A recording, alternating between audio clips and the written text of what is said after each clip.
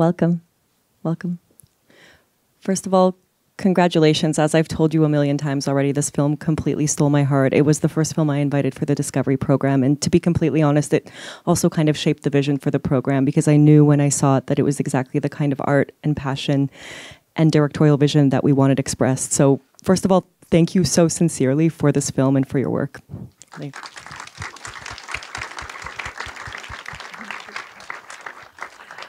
I'd love to start by asking you both the same question. How did the stories from the Chestnut Woods come to be? First, thank you for staying in the cinema. It came to be because it's very close to where I grew up, this region. And as a child, I was a lot of times fascinated that it's empty, basically, because you saw this today, of course. You saw all these villages that were left abandoned, and it's all on the border. At the same time, it was very mysterious because you had these chestnut woods and you had this river, and then you had these stories, which were like mostly fairy tales, so you could hear. And then once Marina came with a theater play, actually, from Hanoch Levin, called Requiem, which had some Chekhov stories inside. And we said, wow, this could actually be a movie. And I don't know, it was me or you, but somebody said, well, this is the perfect place to put it in life, because actually it could be a film about a region that disappears, that gets emptied, let's say like that. And it could be some kind of a parable metaphor. And this region had all the necessary visuals to make it work like we wanted, so like a sad fairy tale. Yeah, I can add that it's difficult actually to answer as far as I'm concerned, because first of all, it's a while ago that we started thinking about this. I think it's about 12 years, the idea. But then it also, the elements kind of came together from all sources, and it was like a physical need to do something, and sensations, and then impulses from other works of art that they kind of all got together into this, I think, sensation of a place, which led this idea throughout the years. It's so meticulously researched, and there's so much storytelling that goes into it. How many years was the actual research process before you even started producing? Yeah, I think, you correct me if I say something stupid, but I think it was about 12 years that we started thinking about this. I was thinking about this the other day, and I think it's 12. And then we got the first small support for the film in 2014, I think. Yeah. Or no, 12. I don't know. It's been a while. It's been a while. One thing I forgot. I think it was from the start of thinking the film. We were both thinking how to make a movie that doesn't play with this conventional way of, let's say, psychological realism or naturalism. You know, how to tell a movie that tells the story like the old fairy tale books that we were reading from the place, or the drawings on the churches that were these naive drawings. You know, how to tell a movie without this classical psychology, but still making a work that is not hermetic, that it's, you know, people can understand. So we were really like this story and this place was, I think, a perfect fit for our intentions to make a film that doesn't speak through classic naturalistic psychology, I would say, but mostly with these visuals. And yeah, I hope I was clear. As we said in the beginning, you're really the first audience to see the film, so we would love to hear some of your questions. Please raise your hands up high. Yes. What was the name of that game that you were playing? Mora. It's a game that is played still, but mostly in the Mediterranean area. And yeah, if you get more far from the Mediterranean Sea than 100 kilometers, you lose it. But all around the sea, Yeah, they play it, yeah, and you still find people playing, and also the people that played, they were real people that really played it in these places, and they came to show us. But then I said, yes, we will shoot with you, so because nobody will play as well as you do, of course. You know, even the actor had to struggle a lot. This was very, you know, because they are quick, and you have to sum up the sum of the fingers and to guess it in advance. So it's very, very fast. Yeah. Yes.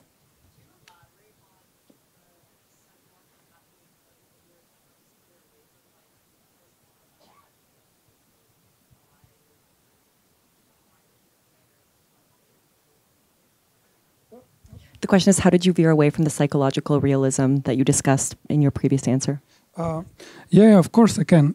Yeah. I mean, you know, one thing is that whenever you would speak what actually happened in the region, you would come to very sad stories, very, very painful, connected to poverty and so on. And it was all but too complex to tell in one movie, first. Second, I personally don't like so much authors that do historical reconstructions, meaning I don't really believe that you as a director know or you should not pretend to know how it really was, you know, so you should not even try to trick the audience into this.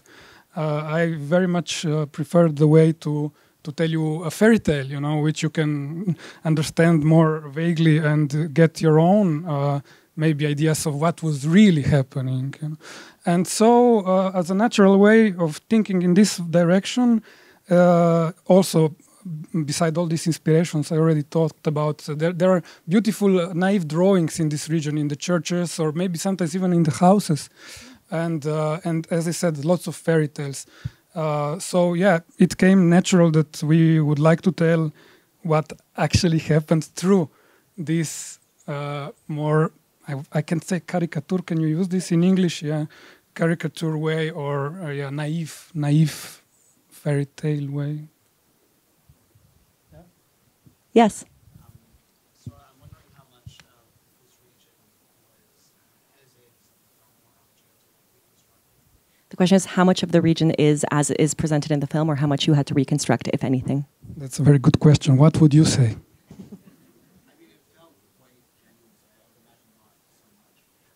That's a big compliment. Yeah, we had to do a lot because when I came there, and as a viewer, I would say, "Oh, this is great," but of course, when you put the camera there, and we had to actually rebuild everything. It's shot there, like all the interiors of the houses. It's shot there, but basically, the set design had to do it anew, paint it anew, because it was also run down and it was dangerous also for, you know. So basically, to shoot those times, we had to rebuild it, even though we did it there, which was hell for the production, of course, because it's, you know, it's.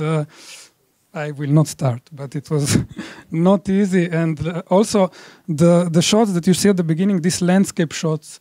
It was myself going afterwards, just me and the camera, because I'm also a director of photography. So I did lots of shots from the film when all the crew was already home, and I had to really try hard to get some shots where they were not contaminated with either destroyed or new things, you know. So it was not easy at all. When you get there now, you will not see it like that, and only the river, yeah, and the woods, of course. Yeah. Jumping off what you said, Marina, can you talk about the financing of this film? Was it difficult to get a project like this off the ground? Because to be honest, I'm not sure if this could be financed in North America. Yeah, it was a big challenge, actually.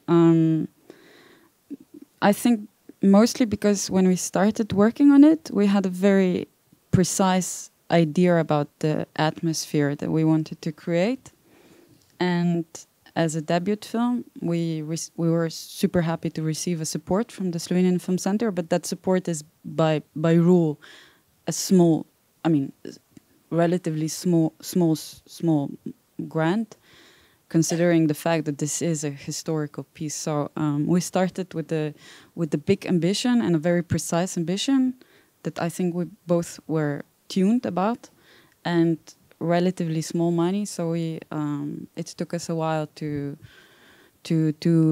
have the money grown, but we were lucky. We got some really helpful people on board, co-production, people that actually believed us for some reason and trusted us. But it took time.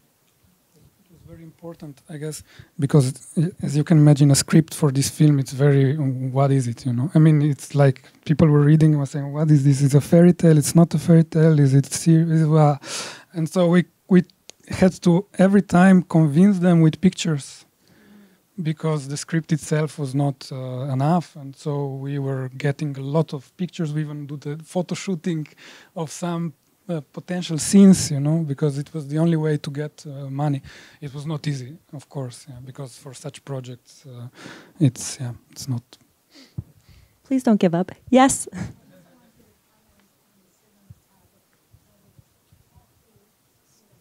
Stunning cinematography. Compliment. Thank you. Yes. Yeah, on that note, what did you shoot on, and what was the vision behind these? The question is, what did you shoot on and what was the vision behind the cinematography? Thank you first for the compliment. It's for Ferran Paredes, who is a very good director of photography. You know, since I do also director of photography for other films, and I wanted to frame this film, so I wanted to be behind the camera. I took a person that I knew is good with light. And this was my first condition. I said, okay, this film will not work if the light doesn't work, if the atmosphere doesn't work. And so he accepted it in this old school. He studied in Rome, so they had this old school, you know, his professor was the Fellini's DOP, Giuseppe Rotunno. So they were really old and slow. And yeah, but it was good for this film because it looked like, you know, from another time. And so he took concentration on light, I took concentration on framing, and I think that's a good one got a good thing. The second, I think you're technically asking me, no? So technically it's mixed 16mm with 35, and this was from the beginning our wish, and that it has to be shot on film. Also because we saw some films that tried something like that, and because of money and, you know, they shot it in digital, and somehow the magic didn't happen. And it's very difficult to explain, but sometimes it's like that in film. You know, you watch something and it doesn't convince you. Sometimes it does, and maybe it's because of the texture, the color. Yeah, it's a mystery. I think film material, it's a mystery, and that's why it's so nice. Yes, at the back. The question is, what was the reaction to the Slovenian people of this film? But you're the first people to see this film. Yes. So, is there a plan to show it in Slovenia? Yeah, it will be premiered in Slovenia in 2 weeks, no? It's on the Slovenian National Film Festival. So if you will follow Slovenian news, yeah. You know if we get something in 2 weeks. Yeah, but I can't tell. Can you tell? I mean, sorry. I think people, those that know about it, are quite excited about it because it's two young people or a young crew that did a film about old people. So what is this? And it took a long time, and some people know about it. So it's like, why were they doing this for so long? So I think some people are quite are looking forward to see it. But 3 people saw it, no? I think 3 Slovenians saw. We can't. Look, they are looking forward. Yeah. Yes.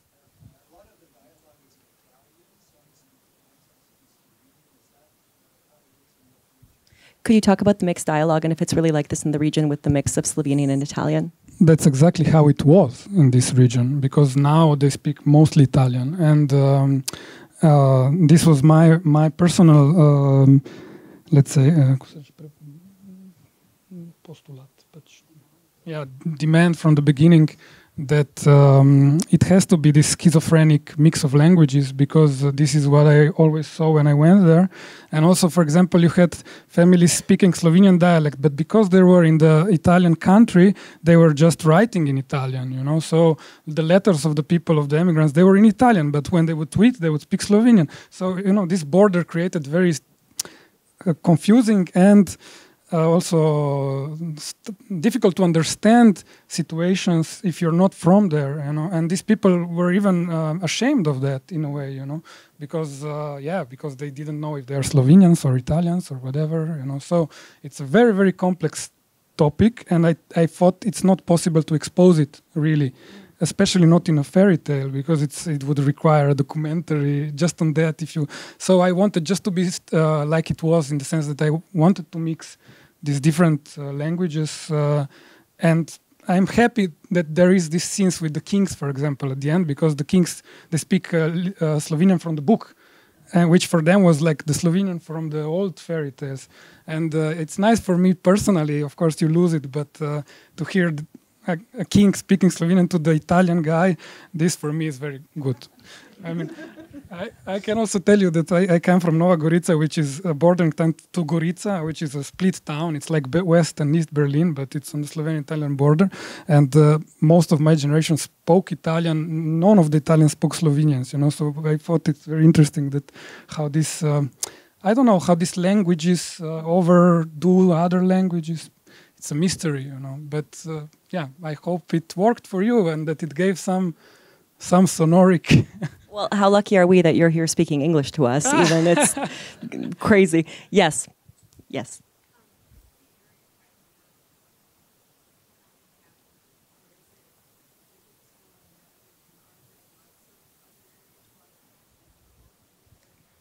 The question is the area still inhabited, and are there a lot of other areas like that have fallen into a decline of habitation?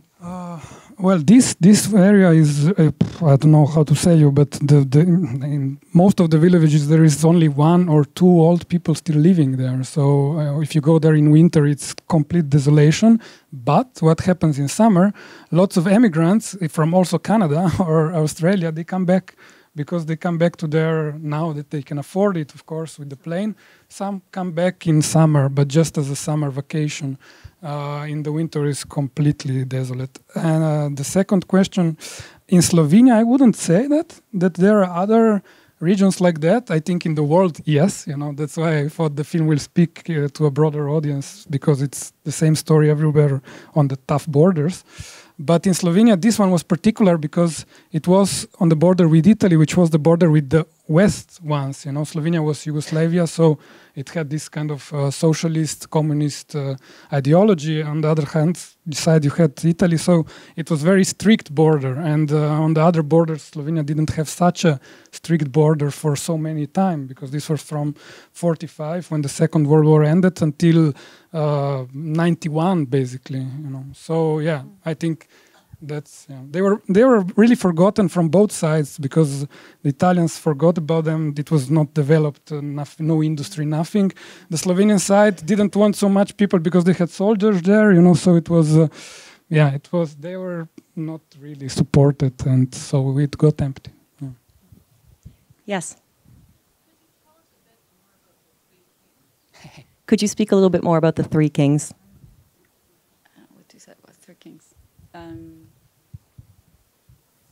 Three Kings, basically, they come from this very initial theater play that we worked on.